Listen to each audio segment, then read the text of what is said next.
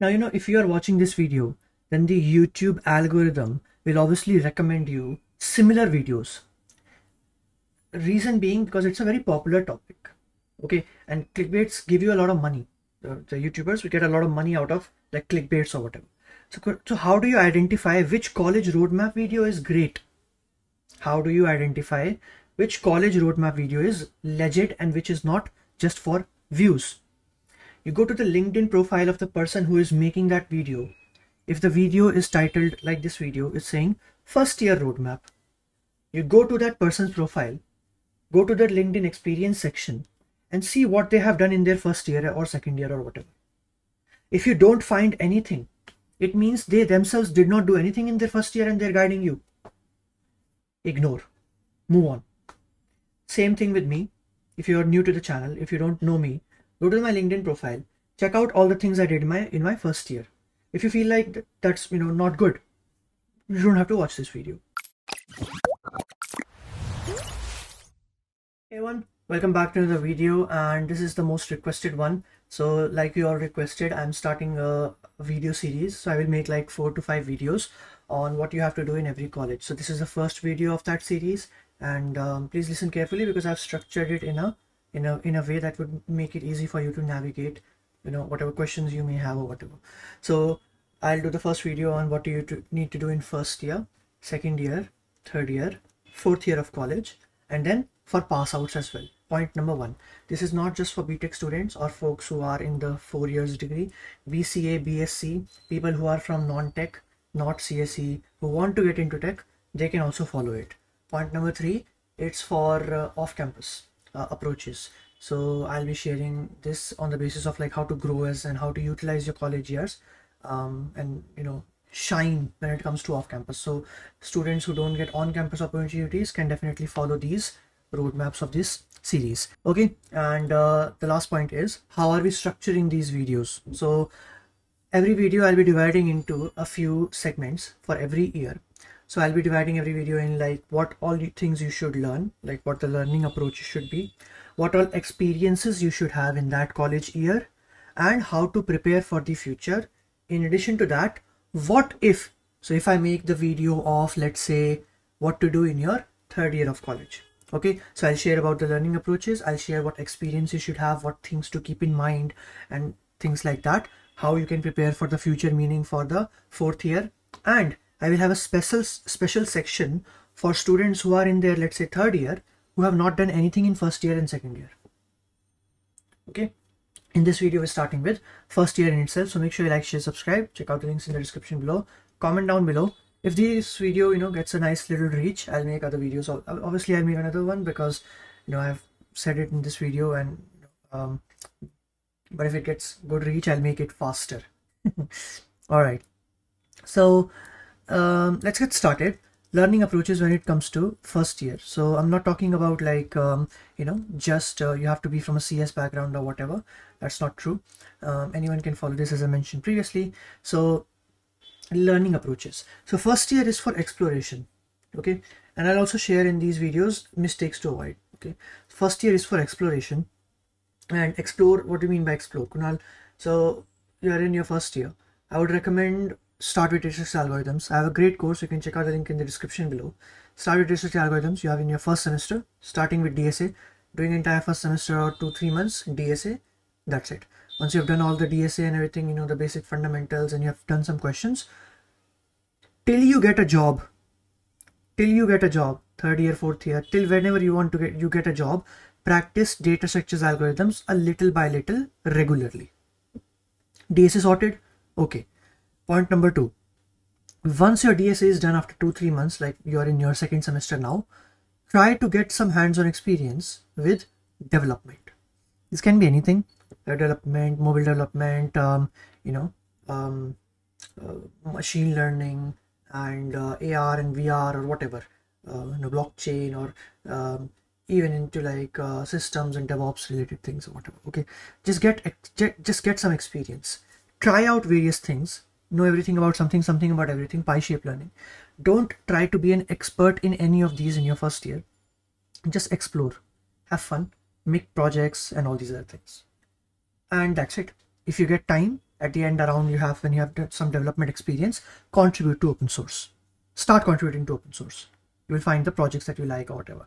I've done videos on open source already. So I talked about first year learning approaches, DSA, and then get a hint, get a feeling for development. Okay, cool. That was about the learning approaches. Experiences. So experiences, okay, many students are very eager to get internships in first year, second year. Don't do it. Okay, at least in first year, don't have to do an internship. If you're getting a great internship, go for it. Great internships are ones that are paying good, the way you're getting to learn something new, getting to add something on your resume, not just doing it for the sake of the certificate. Don't do that. Okay, so experiences related to that. Well, how can we utilize all these things then? How do I put it on my resume? You can contribute to open source, you can go to hackathons, you can take part in student programs, and you can take part in open source programs also, and internship alternatives like Google Summer of Code, MLS Fellowship, and things like that. So a few videos I would recommend for the experiences and guidance part for this is, the number one is 10 mistakes to avoid. On my channel, this is the video that I'm going to share with you.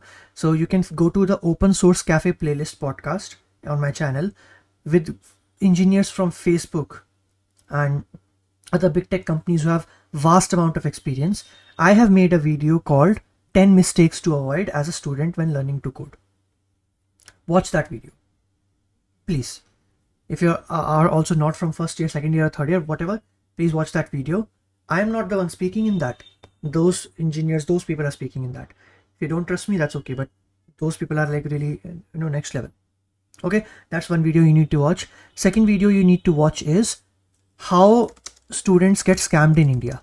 So what I would recommend is that Kunal, how will you find this video? Go to the My Experiences playlist, or you can just do a Google search as well, or YouTube search, how students get scammed in India, because these scams are happening mostly targeting first year students. So you will get saved if you watch that video. Okay, watch these two videos. Apart from that, let's talk a little bit more about experiences. So build your network and learn in public. So as I mentioned, first year is all about learning, exploring. Then don't just do it by yourself. Don't do it alone. Do it in a community with your friends. Why, Kunal? Well, this will help you in like meeting people around the world. You will not feel alone. If you get stuck, someone will help you. And when it comes to communities, get involved in global communities. Communities that are active around the world. You can definitely get involved in like college level communities as well, and local communities as well. But try to stay away from, in India, I've seen this a lot. There's a lot of politics in communities. Okay, that's why I recommend global communities. That be active in global communities. So please make sure you watch the how to not get scammed in India. There I have mentioned other things like how to not just follow one person, and internships. Okay, my Siri went off. Never mind. So how to stay focused and all these other things like unpaid internship, paying for internship. So obviously these are important things to mention in this video, but I am already linking this video to that another video, so please watch that another video. I'll also leave the link in the description below of these videos that I'm talking about. Okay, so you can check out the link in the description as well. Okay, so apart from experiences, last thing I was mentioning was build your profile. Be active on Twitter, LinkedIn, GitHub, even your personal projects, active on GitHub. If you can start content creation, that'd be also pretty cool. Video you can make, you can create your own YouTube channel, that's great. Blogging is great. So just build experiences and have your personal brand and reach out to people around the world, attend conferences, go to meetups, conferences and events and things like that. So much to do. First year will go by like that. Okay, plenty to do. Okay, cool. The next thing is just one more point that I would like to mention. Now the preparing for the future part, don't have to worry about it that much. First year is very chill. You have to just focus on learning, build your profile. Future will become good automatically. Okay, don't worry about that. I don't have any pointers as such about preparing for future or whatever. In first year, just do these things that I said, more than enough. Okay, cool. And if there are any new things that you might have to do that are important, then you will automatically figure it out, because I have mentioned explore, talk to other people who are active globally. Okay, not influencers in India only. No, global people who are active globally around the world. Okay, because that way you will not get scammed. Okay, please watch my the how to not get scammed, 10 ways people get scammed in India video. That will help you. So that's it. You learning, your experiences part is covered. Mistakes to avoid has been covered because I linked 2 videos, one with the Facebook Meta folks that I did a podcast, and how to not get scammed. So mistakes to avoid also covered. And there was one more thing which was about college attendance, and first year students have such subjects that are like really not interested into them, like manufacturing or whatever. I would say do some jugaad. Okay, if you're from India, you already are familiar with this word. I am not saying college subjects are not important, like operating system, compiler design, networking, DSA, design analysis of algorithms, and all these other things are important. But the thing is, how I approached this is, I was not waiting. I'm not saying, oh, let's say for example, if in my 6th semester I'm getting operating system, I will study it in 6th semester only. No, I will study it whenever I want. Okay, so don't go to the college curriculum. Now, the another point I'd like to make is, if your college is great, which I'm sure it's not if you're watching this video. So if your college is great in India, and if the teachers are teaching in an amazing way, right? And if you feel like you're getting value, then obviously go attend lectures and do all the things and everything. If you feel like you're attending lectures and you're not getting any value, you're just copy pasting assignments, you're copy pasting lab files, do jugaad. Try to waste as little time as possible when it comes to such things. Not just college, anywhere in the world where you feel like you're not getting value or your time is being wasted, stay away from it. Do some jugaads is what I would highly recommend. That was about it. And about 75 attendance criteria, see, depends on college to college. You would have to do some jugaads again. You would have to work hard. You would have to do something. Okay. Try to make the most out of the situation. Okay, stop complaining and start working hard. Even if you're attending college 75%, then also you have a lot of time left. Okay, so that's basically about it. Just one last thing. Tier 3 first year students are the most vulnerable to scams. The most vulnerable to scams. Why? Because they have just failed JEE. They have, very upset. Oh, what a bad college I got into. All these bhaiyas, everyone influencer will target you like, psh. Best thing would be, don't take guidance from YouTube. I know that's a little bit controversial. Kunal, does it mean that we should not watch your videos only? Your guidance videos? Yeah. I know why I'm saying that, because even though I know I'm amazing, but the amount of good things that I can provide you, that is very little as compared to the cancer that is in the YouTube community. So in total, if you stay away, that's great. So take guidance from folks who are active in open source, and such people will have their own YouTube channel. Okay, so if you find some great person in open source, like if I'm talking about DevOps, you'll find someone great in the open source community like Sanyam. Okay, and then you see Sanyam has a YouTube channel. That is good. Okay, so that is how you should approach YouTube channels. Not going to YouTube first. No, that way you will get scamsters. Okay, so that's it. That's what you should do in first year. Explore and have fun and learn, build your portfolio.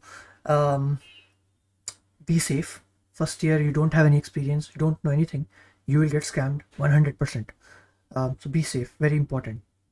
That's it, and thanks a lot for watching. Make sure you like, share, and subscribe, comment down below, and I'll make other videos.